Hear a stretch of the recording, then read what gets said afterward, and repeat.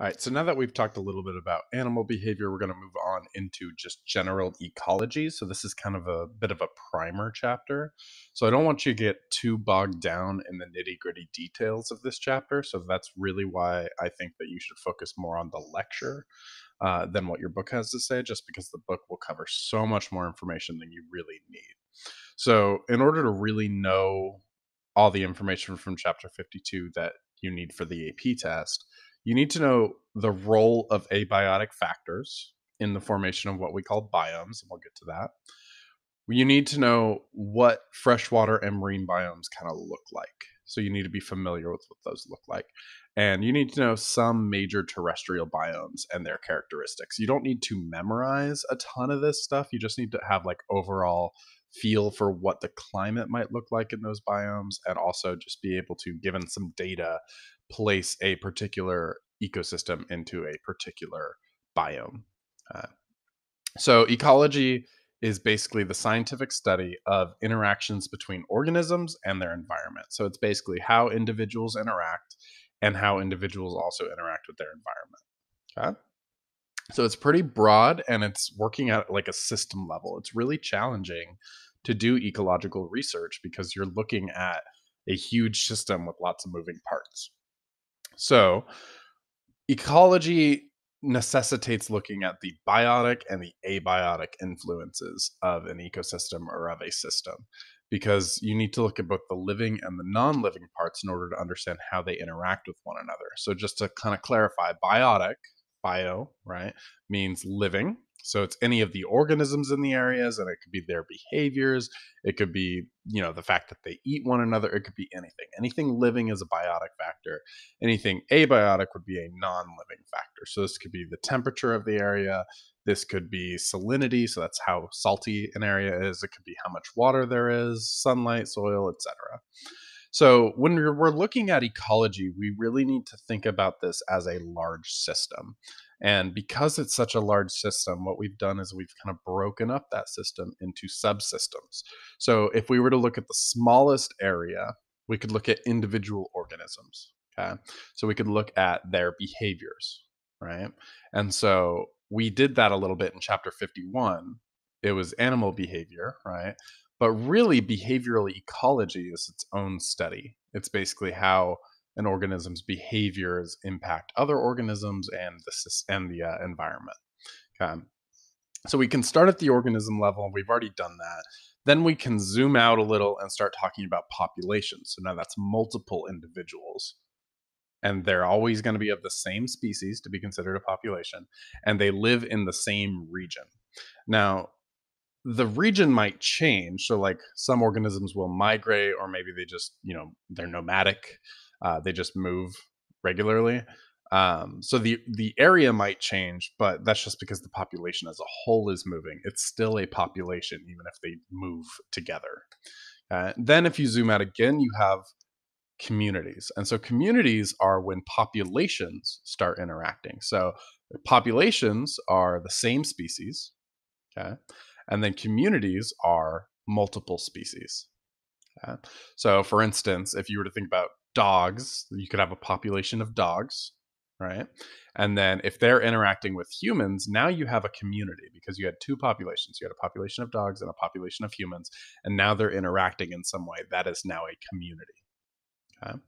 Then, if you zoom out again, you get to the ecosystem level. So, this is the major level that we are going to cover. So, as we go through the next few chapters, we're going to be going into each of these. We've already done organisms through behavior, and then we're going to go populations, then we're going to go to communities, and then we're going to go to ecosystems. So, we're going to see all of these in more detail. But the ecosystem is basically the community plus any of the physical or abiotic factors in that area. Then, if you zoom out even more, you have a landscape. So, landscape ecology focuses on those ecosystems being connected because in reality, no ecosystem is completely isolated. And then, if you zoom out even further from landscape, you start to get to the biosphere, which is like overall global ecosystem, because everything that's happening inside of an ecosystem has an impact on every other ecosystem, basically. Because if you are adding carbon dioxide, guess what? You're affecting the ecosystem of the world. So the biosphere. Okay. So, if we were to just assign images to kind of get our brains to think about this, we start with organismal ecology, so that's the individual, their behavior, etc. Then we zoom out to populations. All of those individuals are of the same species. Then, if you look at multiple populations, we're looking at a community. Then, if you look at a community plus any of the abiotic factors, then you have an ecosystem. If you look at lots of different ecosystems, you have a landscape. And when you have lots of different landscapes, you have a global ecology. Okay? So, because we're talking about such large systems, we really need to clarify what climate is because there's a lot of misconceptions about what climate is. It's gotten better in recent years in terms of people understanding exactly what it means, which is good, but it still has a lot of issues. So, climate is going to be long term, and that is the key term there, long term prevailing weather conditions of a particular area. So the climate of an area doesn't just encompass what it feels like today. So you can't say, oh, it's cold outside today or it's raining outside today. So global warming isn't a thing. Climate change is fake. Like, that's not how climate works. You look at global data across entire years. And we can see that, oh, yeah, over the entire year, it does in fact increase on average every year. Okay. So climate is not just temperature. It's also precipitation, it's sunlight, it's wind, it's pretty much any major abiotic factor of an area added up together. Okay. And we have these two different delineations of climate. We have a macroclimate versus a microclimate. So a macroclimate is basically looking at a seasonal, regional, or local level, whereas the microclimate is looking at a much smaller scale, basically like what is the climate of an area for a small insect is often what microclimate will be used for. So like, what is the area under the log? Because there's going to be a lot more humidity or amount of water under a log in a tropical rainforest than up at the top of the tree, probably, right? So you need to start thinking about an organism and how it interacts with the environment and just how large its environment truly is to know whether you should be thinking about the macroclimate or the microclimate. Excuse me. So climate change has had huge impacts on almost every living organism that we have seen recently. And we are seeing that organisms have to shift their ranges in order to accommodate. So, like, birds are now at risk because mosquitoes, which carry avian flu, so avian flu, so bird flu, basically, can now go higher up. So birds used to be safe at certain altitudes because those mosquitoes couldn't reach them because it was too cold. Now, those mosquitoes can go higher because it's warmer and they're reaching those birds and it's wiping out a ton of bird populations. Like in Hawaii, for instance, the Hawaiian honey creepers are really, really going downhill right now in no small part due to that climate change. So, when we start talking about patterns, we really need to think about the globe because depending on where you are in the globe, you get different amounts of sunlight, right? And I don't need you to memorize this. That's not the point of AP Bio. This is more of like an AP environmental science topic. It is important for biology, but this is more of the ultimate cause, and we can use usually more the proximate cause, right? And the proximate effects. So, with sunlight intensity, basically, if you're near the equator or at the equator, you're going to get the most sun, right? That's why those areas are tropical. That's why they're so hot. If you are right around 30 degrees north and 30 degrees south, you're going to see a lot of deserts at those areas. And there's some really interesting reasons for why. There's like Hadley cells and all this stuff. It's super cool. And I wish we could talk about it, but there's just not the time and it's not the focus of AP biology. And then as you go further north or further south, so basically as you get away from the equator, so the center, as you get away, speaking of when we're talking about latitude, not longitude. So longitude would be vertical. Okay, we're looking at horizontal. All right. So as you move away and you go towards the poles, temperatures get more extreme, right? So there's less sun, and so there's more variation in temperature. And that's going to become really important when we start talking about like polar areas. Okay? So basically, this is why we see those deserts there. This is why we see so many different patterns in global climate, depending on where you are according to latitude. basically air moves in particular ways. The sun hits the air here, and then that warms the air, causing it to rise, and then it all rises and eventually hits the outer atmosphere. And then that causes it to kind of push up against a wall here and then start spreading. And then as it goes this way, it's going to start to cool. As it starts to cool, it's going to go down, etc. So it's a really complicated process, and it's really fascinating, and it's all about density and temperature. So stuff that you might have learned before, and it's the really cool applications of it, but you don't need to know how this works. All I really care about is that you are able to know what latitude is, what where the equator is, and why like 30 degrees north and south matter. That's pretty much it. I don't need you to know wind patterns or anything like that. Okay. But just like the atmosphere and the wind has certain patterns, the ocean has currents. And so they have these different gyres. So those are basically like big old areas of the ocean where large circulations happen. And so there are currents happening in the ocean that move around like crazy. And I don't need you to memorize this either. Just know that there's a lot of interaction between systems here. That's really the whole point of ecology, and really the whole point of chapter 52 as an introduction to ecology, is to get you used to the idea of everything interacting with everything. If you change one thing in this system, everything is affected. Okay. And so, for instance, you can start to see huge climate effects if you have a mountain where there wasn't a mountain, a million years ago, because air will basically come from the ocean towards the land, right? And it does that because of temperature. Don't worry about it. But air will do that. It'll go up the mountain, okay, because it's getting pushed from the air behind it. So all this air coming behind it is pushing it. And that is going to cause the air to rise. As it rises, it cools. As the air cools, it can't hold water very well. And so we get a ton of rain on this side of a mountain, okay? On the side from which the air is coming. Okay? And so we call that, well, we call the opposite side the leeward side. Okay? You don't need to know wayward side, but basically the air will go up the mountain. It adiabatically cools. It gets cooler because it's going up in altitude. That causes it to lose its water. And so on the other side, we have less water. And so the air is going to go over, and it's going to eventually go over, and that's great. Now this area has air, but we don't have any water. And so this is why you're going to see deserts on the leeward side of mountains, basically the side where the air is going, because it loses all its water right here. This is called the rain shadow effect. Okay, I don't need you to know the mechanisms of it. I'm mainly just showing you this because it's important to think about how one ecosystem may be very, very different. So this area is getting lots of rain here, lots of wind here. And then just nearby, just on the other side of the mountains, because these guys are getting so much rain, these guys get basically no water.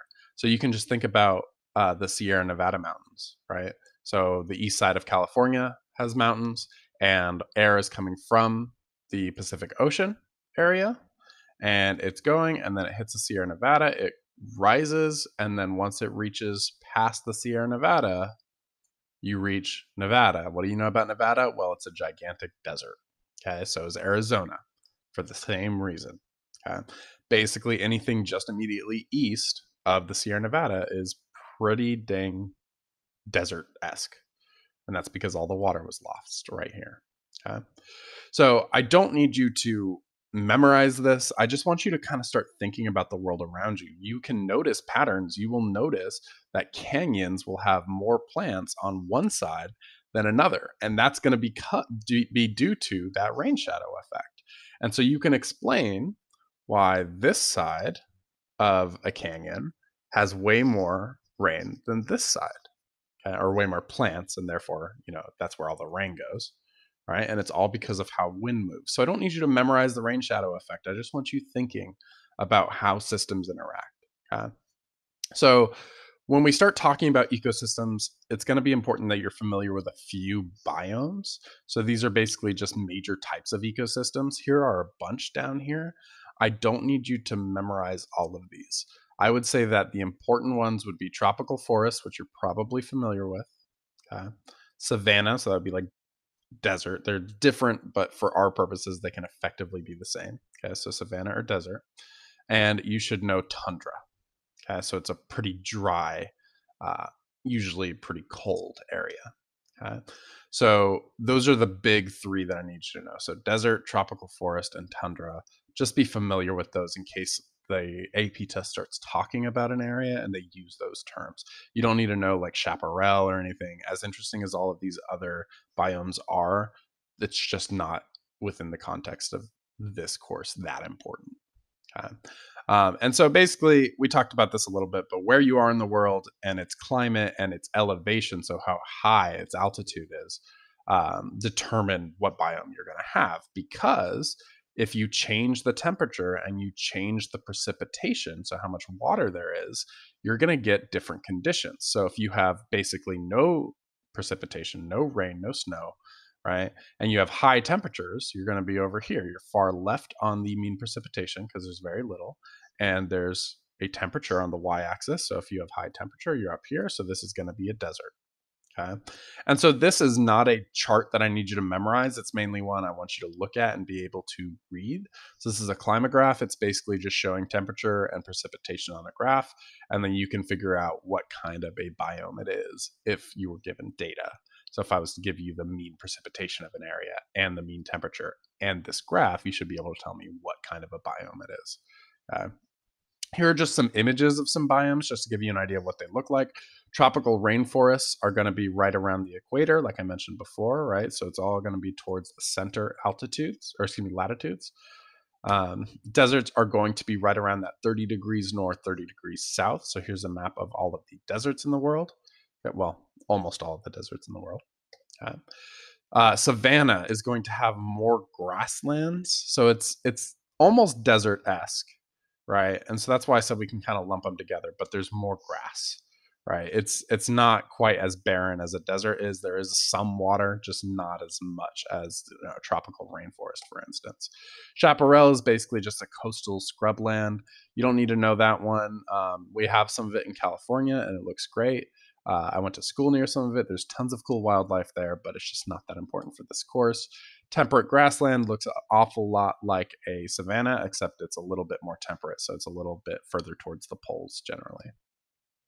Northern coniferous forests, temperate broadleaf forests. Tundras are very dry, right? And they're typically quite cold because they're very far north. That's one of the important ones that I told you about.